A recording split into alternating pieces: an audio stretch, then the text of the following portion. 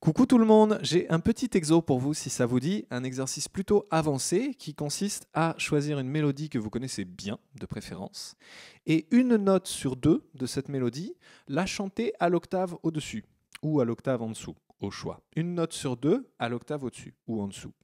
C'est très simple et très cruel. Si vous aimez comme moi Bobby McFerrin, vous voyez tout de suite l'intérêt de travailler cet exercice. Ça permet de développer la précision sur les intervalles très grands, les intervalles d'un octave, de neuvième, de dixième, de onzième, des intervalles que les chanteurs habituellement ne chantent pas. Donc un petit exemple sur Frère Jacques, qui est pas mon morceau préféré, mais dont je me dis que le fait de le connaître aussi peut vous aider à suivre le process, s'il y a besoin de vous aider à suivre le process. Frère Jacques,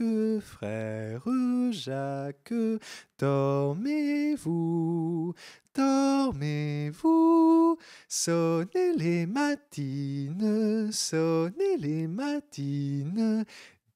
ding dang dong, ding dang dong.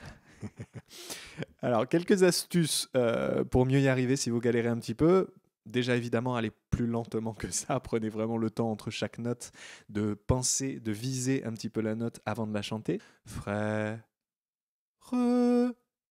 Jacques, etc., etc. Prenez le temps d'entendre, de penser, de visualiser, peu importe par quel sens mental, entre guillemets, ça passe, la note avant de la chanter. Un autre truc qui peut vous aider, c'est de prendre le temps, avant de commencer l'exercice, de chanter toute la mélodie dans les graves et toute la mélodie dans les aigus, avant de jongler entre les deux, une note sur deux.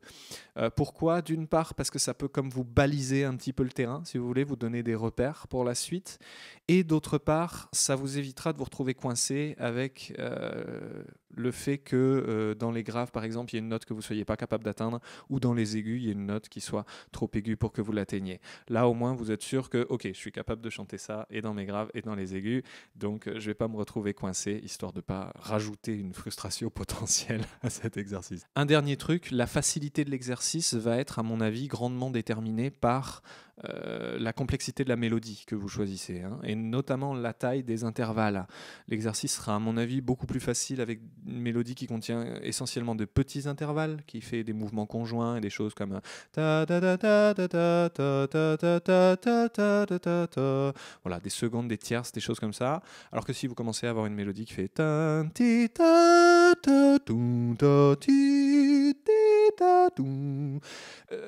ça va devenir potentiellement très compliqué.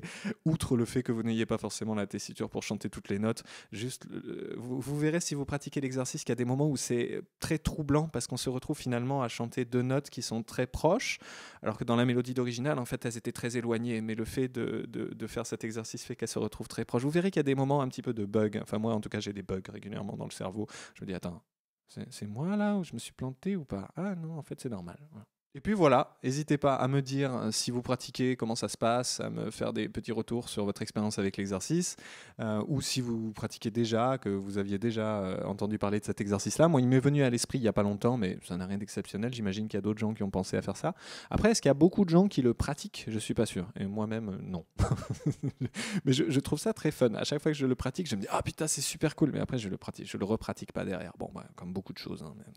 Bref. Et si vous avez envie de me faire des retours sur cette vidéo, à quel niveau que ce soit, n'hésitez pas, parce que autant j'ai enregistré beaucoup de vidéos de ce genre face caméra, autant c'était toujours en privé dans le cadre de certaines formations spécifiques pour un petit public. J'ai jamais diffusé publiquement une vidéo de ce genre, donc voilà, n'hésitez pas à me faire des retours parce que ça peut soit m'encourager si c'est encourageant, soit m'aider à m'améliorer si c'est constructif. Voilà.